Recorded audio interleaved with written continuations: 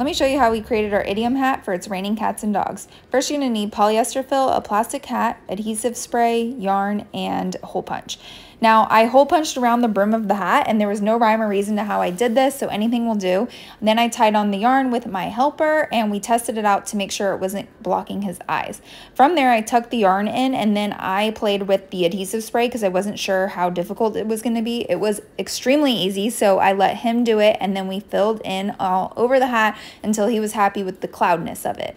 Then you're going to need your pictures of cats and dogs, foam paper, and scissors. From here, I let him trace around the animals so that we could get that raindrop shape, and then we glued 2 pieces of the foam paper together and glued on the cats and dogs.